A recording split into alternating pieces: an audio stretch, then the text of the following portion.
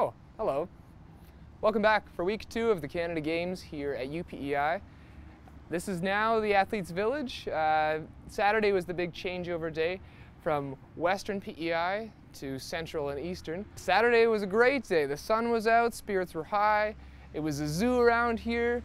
People were moving, rolly bags, lanyards, pins everywhere. People are now happily set up here. The athletes are divided between the various residences, and competition for week 2 is definitely underway. Obviously, a transformation for the residences and for the campus such as this takes a lot of foresight, an incredible amount of planning. So to find out more, we decided to go right to the source, right to Mr. Rex Coffin, the Director of Ancillary Services here at UPEI, to ask him a little bit about what kind of planning and what sort of transformation takes place with an event as large and as involved as this.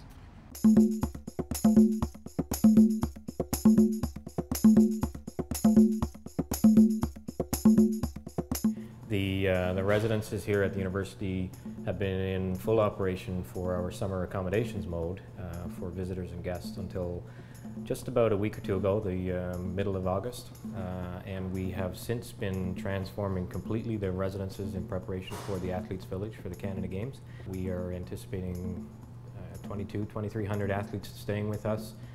There's a real big transformation of the residences. Most of the furniture in our traditional rooms are coming out and being removed, being replaced with bunk beds to accommodate the higher volume of athletes that are staying with us. But we're also doing a fairly extensive transformation of the dining hall. All of the existing tables and chairs that we use for our regular service there is coming out to make way for excess cafeteria tables and chairs to come in so we can accommodate the higher volume of people on the dining plan for Canada Games. We've set up a really large, or Canada Games has set up a really large tent outside of Blanchard Hall in the parking lot that's down there. That's the entertainment tent, so that's going to be a fairly happening spot for the athletes.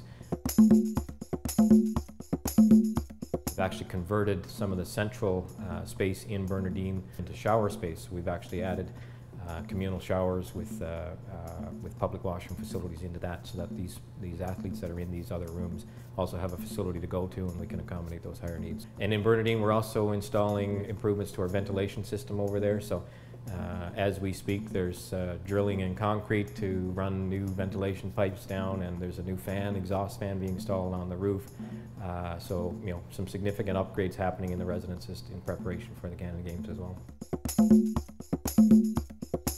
So, the facilities are set, the competition has begun for week 2, and things are really rolling. A lot of people wondered about Hurricane Bill whistling through.